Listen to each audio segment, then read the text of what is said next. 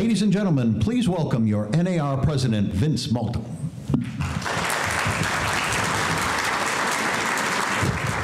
Good morning.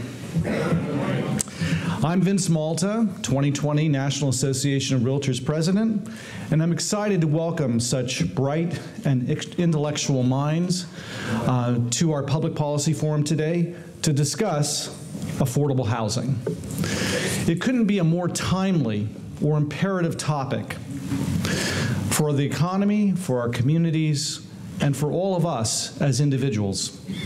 Americans value their freedoms, perhaps none more than the freedom to make our own decisions. We like having choices, and yet where you live can affect the choices you make dramatically. It doesn't just affect your choices sometimes, it makes the choice for you.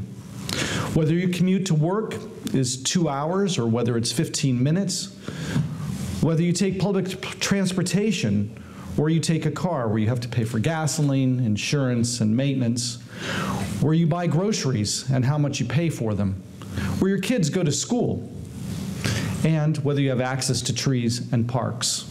And it even makes a choice for your life expectancy.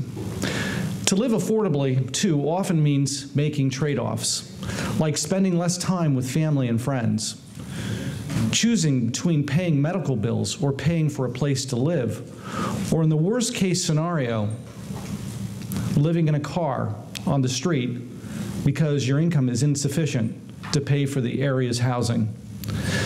Shelter is fundamental, yet rent growth is outpacing wage growth in more than half of all the housing markets. And home prices have outpaced wage growth in much of the country in recent years, according to NAR's research. NAR's research has also found that as affordability declines, so does job growth. Now, it's true that the Great Recession is a decade behind us, and many sectors of our economy have rebounded. But declining housing affordability looms as large as ever.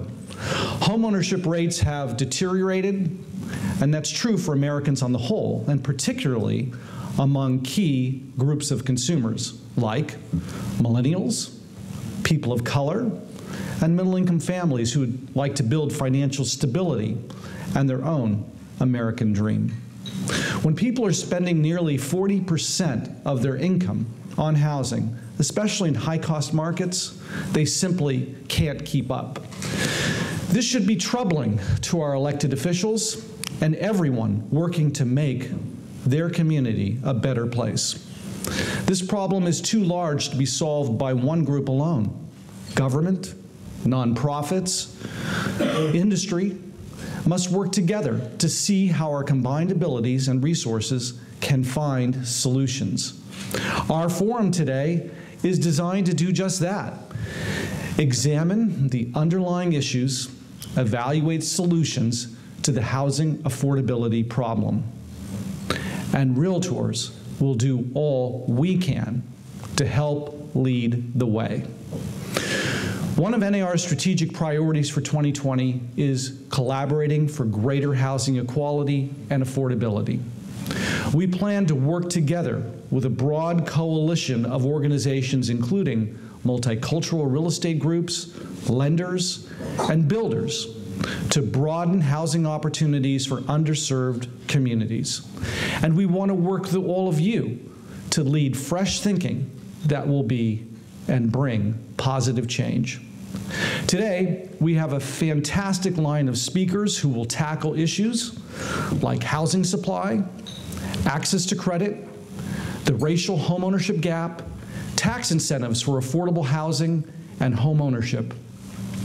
NAR will also unveil new research papers dealing with accessory dwelling units, zoning issues, and tax incentives for home ownership. Some critics have blamed problems in the housing market on an infatuation with homeownership. But we believe that widely spread property ownership helps make our society fairer, more prosperous, and more equitable. We also believe that everyone deserves access to affordable housing, whether as owners or renters. We don't want to see tenants burdened by unsupportable rent increases. We need increased housing supply. We need regulatory changes. We need to think beyond tactics like rent control that disincentivizes landlords and builders or encourage them to get out of the rental business housing construction altogether.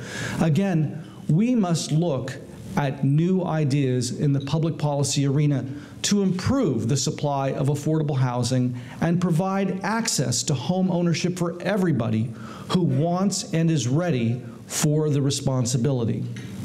Realtors will continue to help consumers understand and take advantage of the many resources available to help people begin the journey to home ownership. For instance, federal loan programs that offer low or no down payment options, state and local housing finance agencies, nonprofits, and mortgage lenders that offer down payment assistance programs, and credit counselors that help consumers improve their credit scores before they even apply for a mortgage. And most importantly, we understand that access dream of home ownership, individuals and families must first build financial stability, have access to safe and stable neighborhoods, and access to mortgage credit. I believe we all have something to offer as we begin to tackle one of our country's most intractable issues. And as Americans, we all certainly have a stake in the outcome. And that's why it's critical that we meet here today to collectively discuss much-needed policy solutions to declining housing affordability across the United States. On behalf of the National Association of Realtors' 1.4 million members, the many who struggle to find affordable shelter, and future generations of American homeowners, we thank you for coming today to talk about solutions as we move forward.